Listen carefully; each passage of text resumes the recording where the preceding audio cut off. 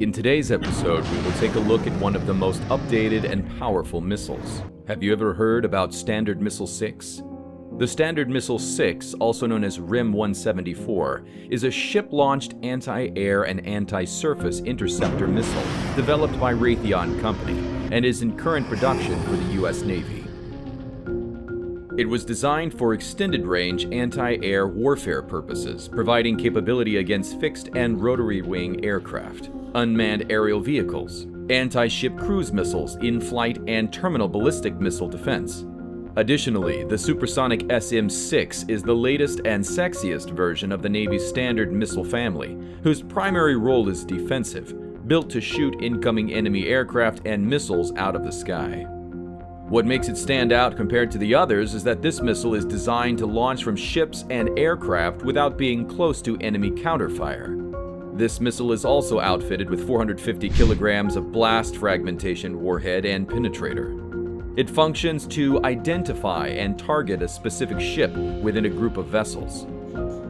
Now, imagine SM-6 is filling most of the fleet's missile cells. Then planners wouldn't have to guess what kinds of dangers a ship might face. Whether the threat is a ballistic or cruise missile, a bomber, a warship, or an anti-ship battery on land, it doesn't care where or what its target is. The SM-6 can hit them all. Before getting too far, let's see the specifications and the strike capabilities of this missile. The body of the SM-6 incorporates the solid rocket booster and dual thrust rocket motors of the SM-3 series, the airframe of the SM-2 series, and the seeker and nose cone of an advanced medium-range air-to-air missile, AMRAAM. One distinguished feature of the SM-6 is its active seeker for terminal guidance, adapted from the AMRAAM missile. The AMRAAM seeker operates in the X-band, giving it a higher resolution than shipboard spy radars. Because the SM-6 has a larger airframe than the AMRAAM, the seeker inside the missile is also a bit larger. In addition to the active seeker mode, the SM-6 may also operate in a semi-active mode like older SM-2 missiles. This active terminal seeker gives the SM-6 a number of advantages. For one, active homing also allows more simultaneous engagements, as SM-6 does rely on a ship's finite number of onboard target illuminators. More critically, an active seeker allows the missile to hit targets beyond the range of shipboard radars, which are limited by power output and the curvature of the Earth. Let's see the design and its capabilities. The SM-6 missile is 6.6 meters long and 0.5 meters wide. It weighs 1,500 kilograms and has a blast fragmentation warhead weighing 64 kilograms. To accomplish accurate engagement of the specified targets, the interceptor employs semi-active homing and active homing guidance. The SM-6 is a surface-to-air missile that can be launched from a carrier ship's Mk-41 vertical launch system, VLS, canister.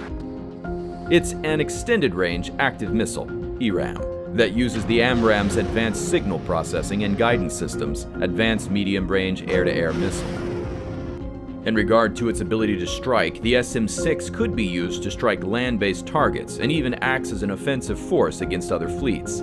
The U.S. Navy is adding the GPS guidance to the SM-6 Block 1A so that it has the capability to strike surface targets if needed, but given its higher cost than other land attack weapons like the Tomahawk cruise missile, it would not likely be used as a primary option. In February 2016, Secretary of Defense Ashton Carter confirmed that the SM-6 would be modified to act as an anti-ship weapon.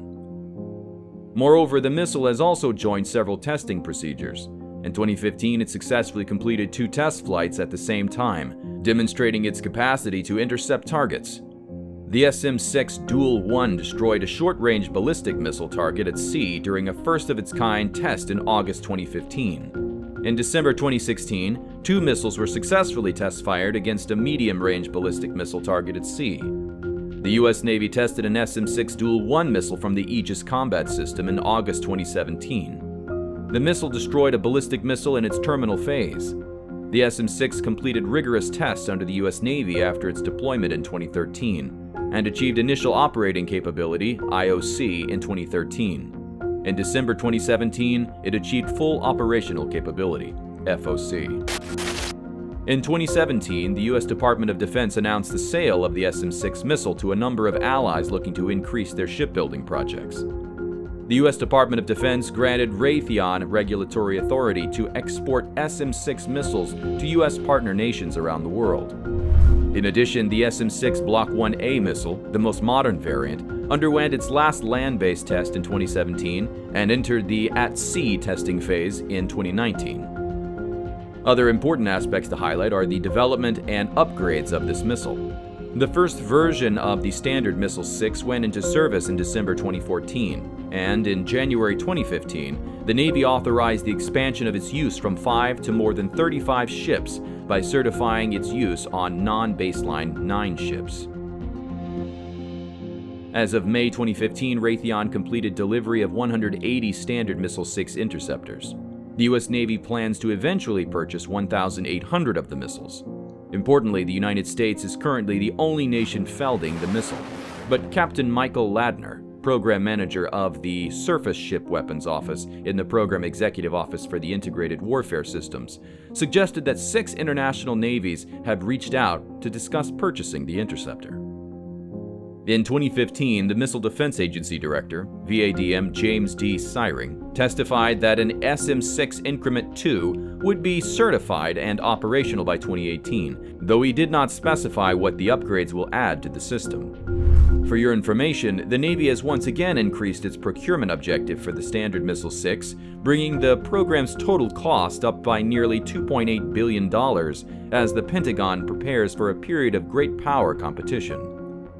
According to the recently released Defense Department Selected Acquisition Report summaries, it is noted that the SM-6 program's price tag went from $8.8 billion to $11.15 billion, accounting for a 31.5% increase.